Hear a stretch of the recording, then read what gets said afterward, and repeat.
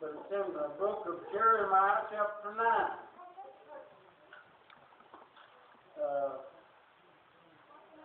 You ever hear these quiz shows, a lot of them on television, and the people don't know the Bible songs?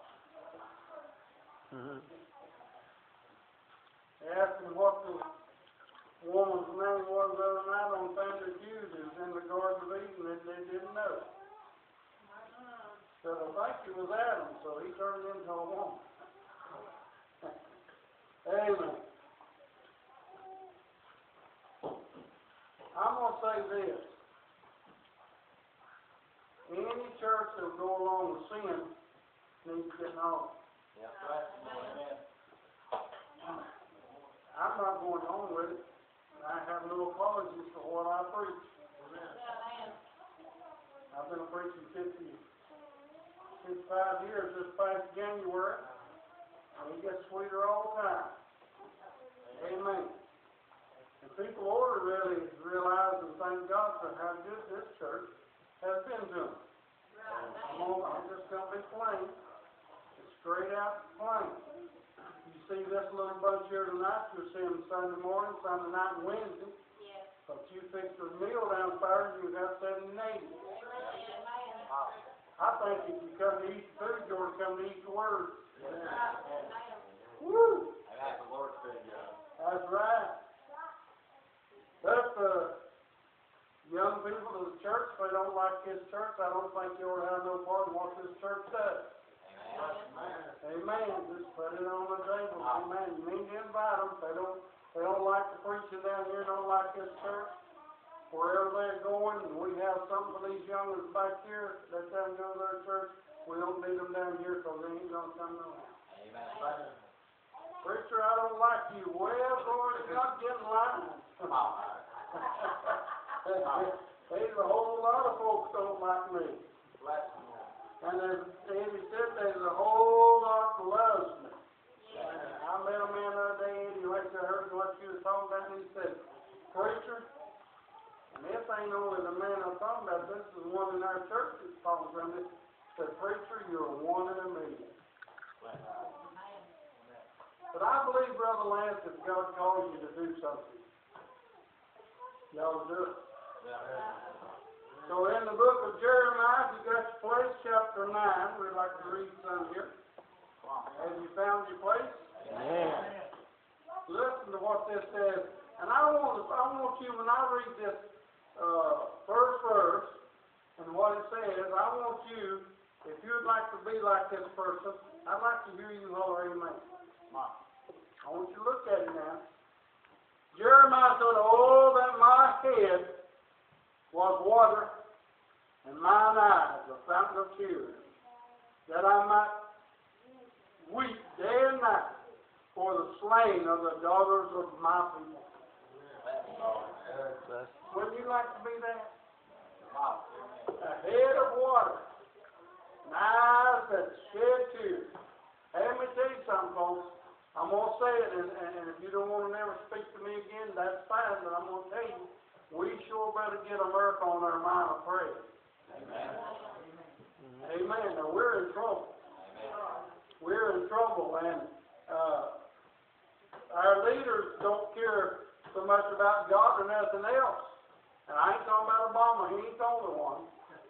There's a lot of them, Brother Harold, that just don't care. But I care.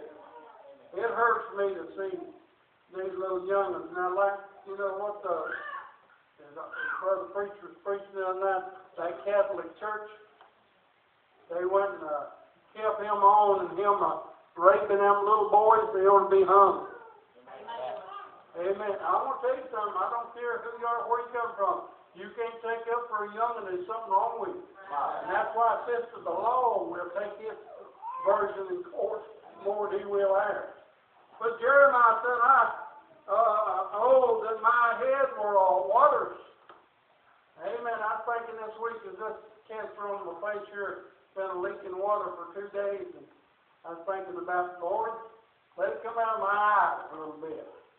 Amen. Tell them that's where these come from, the heart and the eyes. Amen. But the Bible said, oh, that I had in the wilderness of lodging place of wayfaring men, that I might leave my people and go from them, for they be all adulterers and assembly of treacherous men. You know, I was telling, and we've got a whole lot of it in all churches you go to.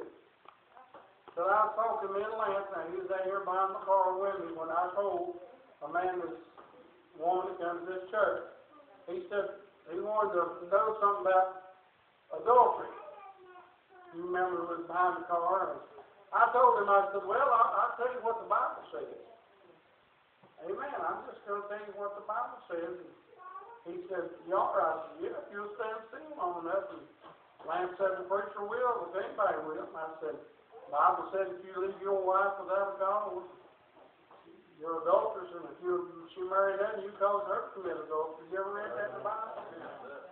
And I said, you're in double jeopardy. Amen? But you know, we're living in a day, brother, that ain't nothing wrong. Well, preacher, the Lord forgive me. Well, why does people bellyache when I preach? Amen. Why does people bellyache, Sister Dan Ford, when they're preaching? Because it's the Bible. And then what the Bible always said below that, and they shall be called adulterers as long as they live.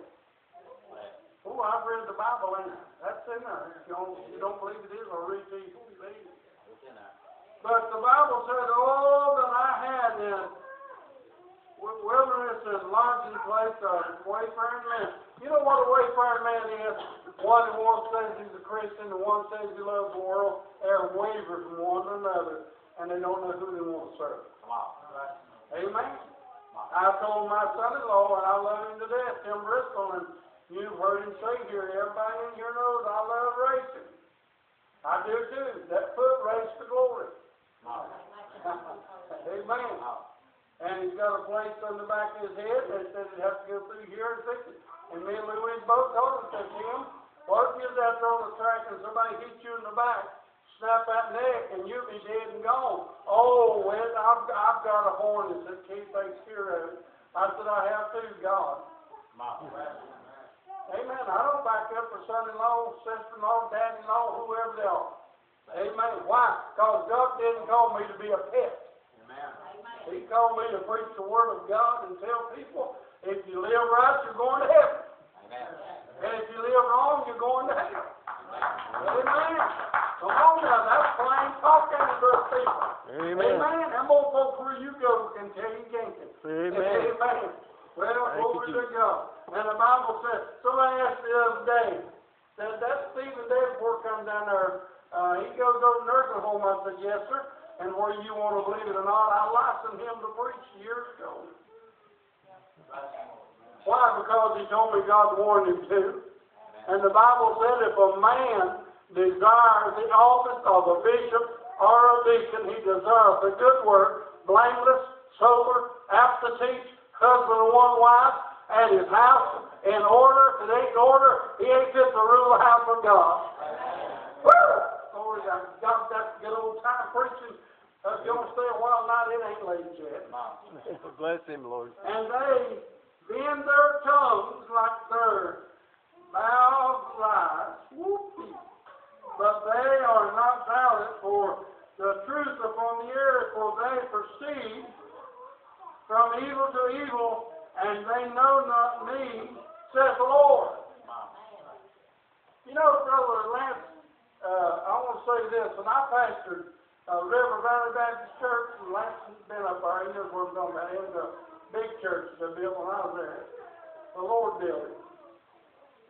Me and Louise was down at the old Wiz Dixie store when it was down in town a little closer after that, and this group of singers, one is in front of me, the man and his wife and them, when we was getting groceries, and he had a bottle of wine and some beer and all, and I tapped him on the shoulder. I was in plain clothes, and he didn't know who it was.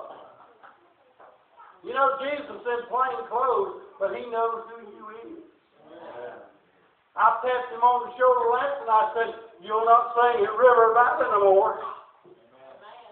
He looked around and said, "Oh God, here's Preacher Michael." I said, "Yeah, and that slop I don't go along with." Amen.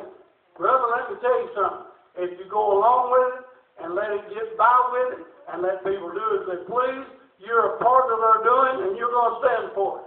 Amen. Ain't that all right? And they bend their tongues. Oh, Lord, have you ever seen last in your day of preaching as many warped tongues as they are?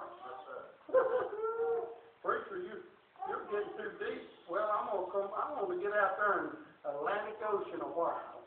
There's one drowned down there. I believe 9 drowned, 19 is injured or whatever during all that flood in Texas. Am I right, Texas? Where all that flooding and everything's at. And you know what you say, preacher? What's the cause of that? God's wrath is upon America. God's wrath is upon us. Amen. We got, I don't know about you, did you get some rain up there board last night? We got a storm. Amen. Just said that got a storm. And what'd you do, preacher? I went to bed then and I said, thank God. Amen. Amen. Lord, you said you'd take care of us and you'll send it anyway.